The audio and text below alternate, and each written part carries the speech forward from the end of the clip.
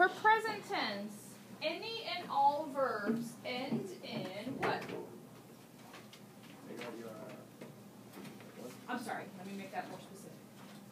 In present tense, any yo form verbs end in O. So, oasa amosan, old news, right? What happens when we compare those to the imperfect tense? Do they look very similar, except for the yo form?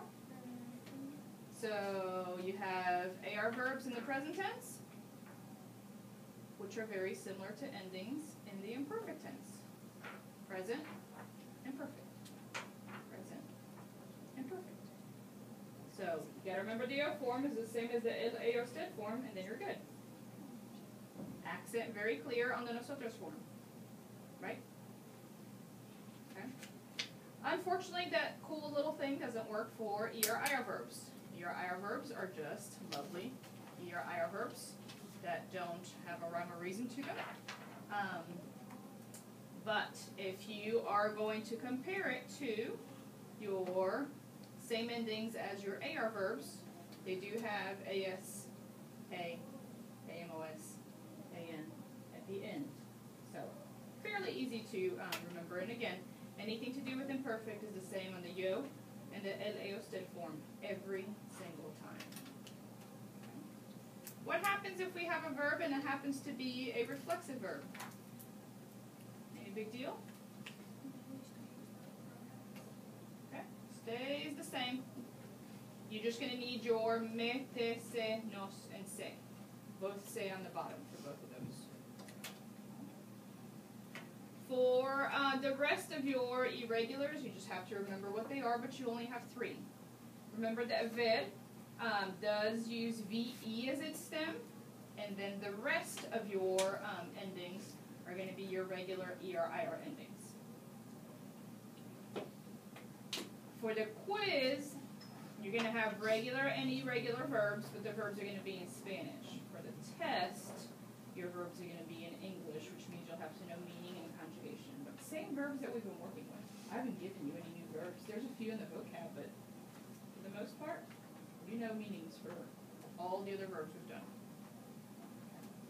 And then ir, to go, and ser, to be, 2 very different meanings.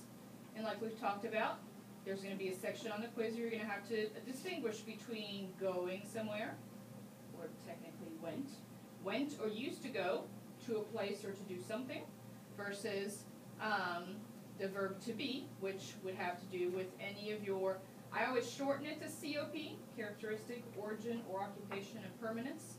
Technically that could also be possession, but any of your other reasons, time, date, relationships, material something's made out of, all the other reasons that we've gone over for said. So the sentence should fit with one of the reasons for said, versus, and you have all 10 reasons if you want to go back and look at your midterm review, you have all of them there if you don't have them from Spanish 1.